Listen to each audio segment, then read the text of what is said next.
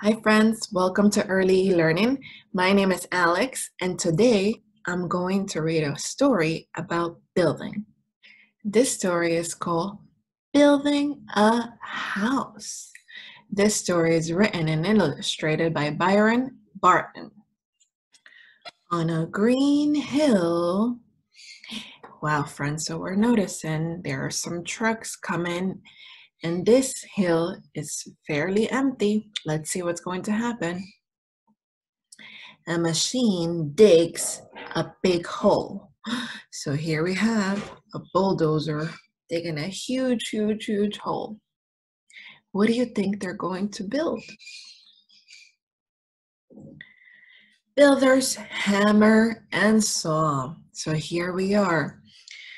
These builders are laying the foundation of the structure that they're going to build. That's very important. If the foundation is not very strong, the structure is going to collapse. So this is a very important part of the building process. A cement mixer pours cement, and here it is. The mixer is pouring all the cement, and then the workers are using a shovel to flatten it, and then they want to smooth it out so it's nice and straight. Bricklayers lay large white blocks. The bricklayers are actually pouring cement in between each one of the bricks, and that makes it kind of stick like glue and stay together. Carpenters come to make a wooden floor. A floor is very important because if you notice, it's shallow where the foundation was built. You don't want to fall under there, so you need a floor. And then they put up walls. Here they are, they're bringing something that looks something like wood, and they're building the walls. They build a roof. And friends, now that they built the walls, they're building a roof. A bricklayer builds a fireplace and a chimney too. So now that they're finished with the roof, they're also adding a fireplace and a chimney.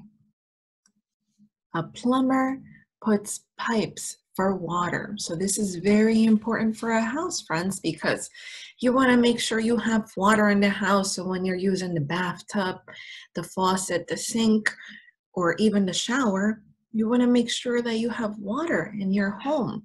So the plumbers have a very important job in making sure that all the pipes are well put together so the water can flow and you can have running water in your home. An electrician wires for electric lights. Friends, it's also very important for you to have light in your home. And this can be a tricky task because electricians deal with a lot of wiring all around the house. You want to make sure you have light in every room in your home. So this is the electrician fixing the wires to make sure the house has light. Carpenters put windows and doors. So remember, the carpenters were in charge of putting the floor, and now they're also putting the windows and the doors. So here we have one strong carpenter put in a big door, and then another strong carpenter put in the window. Very important. We want to make sure we have windows so no wind or water come into our house. And doors are important too. Painters paint inside and out. So here we have a painter painting the house red on the outside.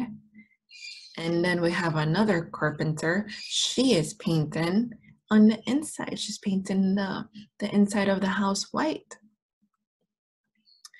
Workers leave. And friends, this is a finished product. After all their hard work, the workers got to go and look at the finished product of the home. It looks really wonderful. A house is built. And there they go. Oh, let's see, friends. This truck is coming and a small car is coming. And if you notice, it says moving. There's someone moving.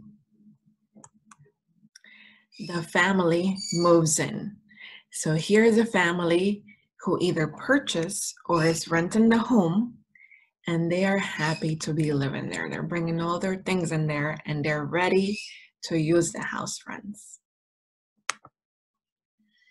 Friends, I hope you enjoy the story and that you get inspired, because all of you are really, really good builders. Whether you're building with Legos, blocks, or any other materials, you are really good at building, friends. So get inspired and build something today, friends. Till next time, bye, friends.